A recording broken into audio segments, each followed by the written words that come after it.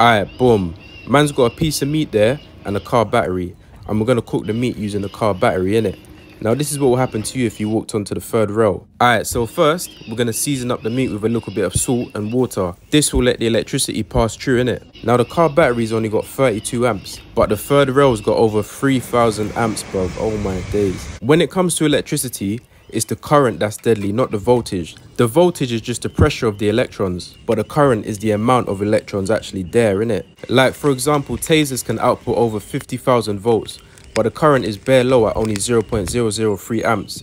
So it's enough to cause muscle spasms and freeze you in place, but it's not going to be lethal in that, you know what I'm saying, cuz? But the third rail, on the other hand, has only got 750 volts, but the current is over 3,000 amps, bruv. You step on that and you're fried instantaneously, fam. Electrons travel through the body during electrocution, which heats up and burns the tissues and organs.